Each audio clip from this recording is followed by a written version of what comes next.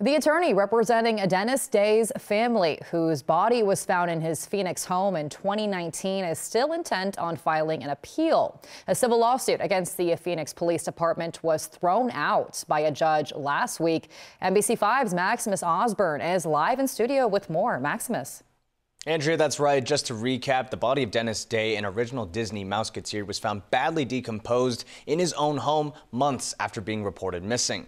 In the criminal case, Daniel Berta, who was living with Day, pleaded no contest this summer to 2 counts of criminally negligent homicide and abuse of a corpse in the 2nd degree. The civil suit claims the Phoenix Police Department led a careless investigation, ruining evidence and causing the family emotional distress, both intentionally and through their own negligence. It wasn't until OSP took over the case that a dog quickly found what was left of Day's body under a large mound of clothes. The plaintiff attorney, Aaron Gould, shared the body cam footage with NBC5 from the allegedly negligent investigation by Phoenix Police. Gould believes the footage displays the civil lawsuit's claims of a careless investigation. Take a look.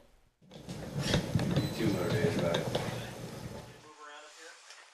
you don't smell anything, I don't think you got to worry about it.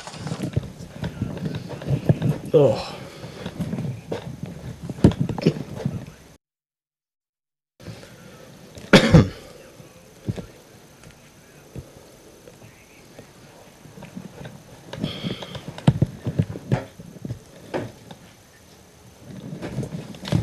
So stinks in that room. It's like ammonia.